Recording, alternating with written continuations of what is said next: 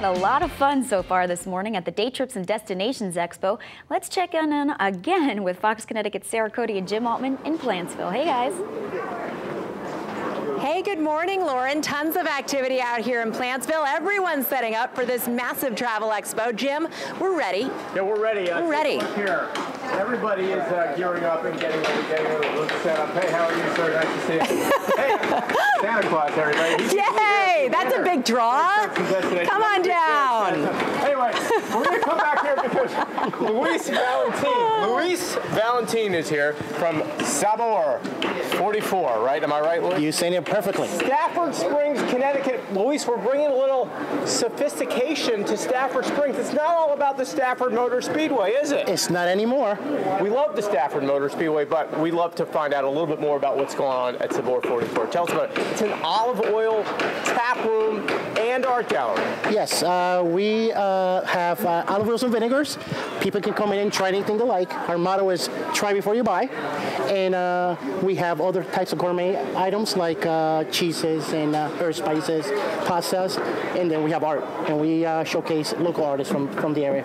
I got to tell you, it sounds like a Sarah Cody day tripper. Well, so just last month I was at Crown Maple, where it's kind of a destination built around maple syrup. This destination built around olive oil is kind of cool. It's like we do a little culinary thing with day trippers once in a while. Yeah, I mean, Sarah, in fact, this week you were cooking. At Middlebury Consignment, yeah. So do you hope that people kind of are looking at this culinary experience as an outing? Definitely an outing, because in my shop it's an experience. It's not just buying an olive oil vinegar you need for cooking. It's experimenting. It's trying different flavors, trying different combinations, so then you can take this home. Luis, how many olive oils are we talking about here? In my store we have about 25 different olive oils, and they're both straight for olive oils, and olive oils are infused with different flavors.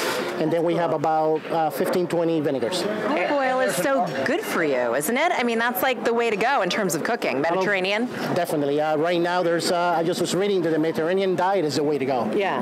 Definitely very healthy, good for you, and especially vinegars. Vinegars got 35 calories per tablespoon, so it's a great way to add zest to your salads. And then there's an art gallery, Luis, as well. Yes, there's an art gallery. With this business, I wanted to combine both of my passions. I'm an artist, and I love olive oil, and I want to combine both of my passions in one place. And we showcase local artists. Right now we have Olaf Asplund showing his art, and he's a local artist from Stafford Springs. It's very cool. I want to go and check it out. Absolutely. Yeah. You guys open, what's the hours? We open Wednesday through Sundays, 10 to 5, and then 10 to 3 on Sundays. And are you guys doing culinary classes as well, or is that coming?